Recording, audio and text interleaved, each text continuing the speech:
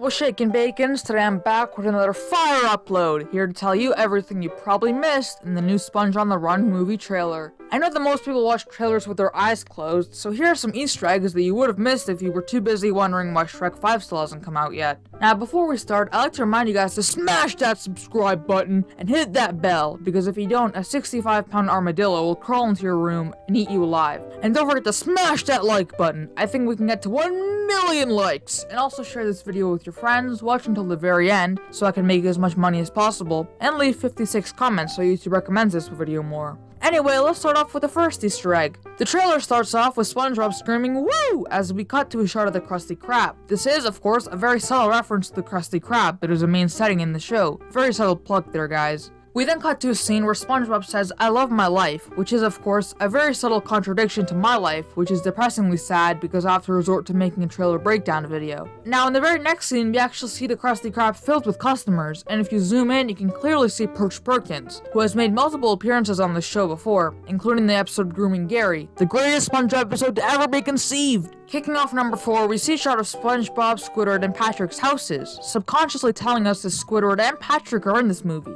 If you didn't know, their street is also called Conch Street, and Conch actually ends with an H. And this is, of course, a very cool nod to Steven Hillenburg, whose last name also starts with an H. In another scene, we see a sign that says Camp Coral, which is clearly going to be setting up the announced spin-offs that are by the same name. Although it's unclear whether it's going to be an origin story or not, it still doesn't make me any less excited for the Squidward spin-offs. Now, before we move on to number 5, I just wanted to remind you guys to subscribe. Please, I have to pay rent. Moving on, we got to a scene of SpongeBob as a kid, which we've never really seen before, aside from baby photos, which I think makes this trailer really unique. We then cut to present SpongeBob, voiced by Tom Kenny, whose career includes the Ice King on Adventure Time, Heifer on Rocko's Modern Life, and Psychic Boy in an episode of Mr. Pickles. We then see that Gary has gone missing, a very nice callback to the Season 4 episode Have You Seen This Snail, as we see Mr. Krabs, Sandy, and Squidward here as well, showing us that they are all in fact in this movie. SpongeBob movie Sponge on the Run, coming to theaters in 2020. Later, we see that SpongeBob and Patrick go back to the burger car from the first SpongeBob movie to go and find Gary, presumably. This is very similar to the first SpongeBob movie, where SpongeBob and Patrick also use the paddy wagon to embark on a journey and find the crown.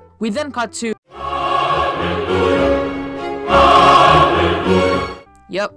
In this scene, Patrick jokingly says that his name means toaster in Celtic. This, of course, is not true, you idiots. We then cut to a scene where SpongeBob and Patrick drive to Atlantic City, which is a completely new location. At least, I think it is. Moving on to number 34, SpongeBob says that he won't get distracted, but to only be followed by them jokingly getting distracted. If you zoom into Patrick's mouth, you can actually see that it's pretty similar to the face that he made in the first SpongeBob movie, and yet another nod to the film. If you look even closer, you can see my hopes and dreams in there too. As they get distracted from Atlantic City, someone offers them churros. This is obviously a reference to Mexican culture as propaganda to influence the 2020 American presidential election, which will also have Mexico as a big factor in it. Impeach Trump!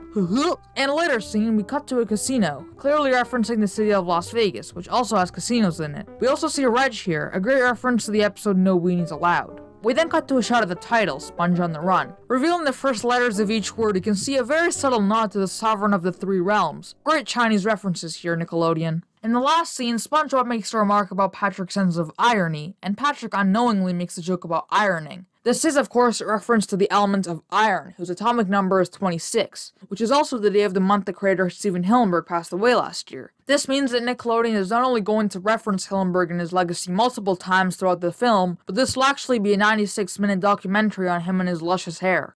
Alright, that's it for Easter eggs in the SpongeBob Movie 3 trailer. Don't forget to smash the subscribe button and hit that bell for more epic Fortnite Let's Plays, and I'll see you ladies and jellyfish in the next one. Ciao! Reese's Puffs, eat 'em up, beat 'em up, beat 'em up, beat 'em up. Reese's Puffs, eat 'em up, beat 'em up, beat 'em up, beat 'em up. Wow. I got Reese's Puffs in my bowl. Wow. Now my day's on cruise control. Wow. I got Reese's Puffs in my bowl. Wow. And just like that, I'm on the road. Reese's Puffs, peanut butter.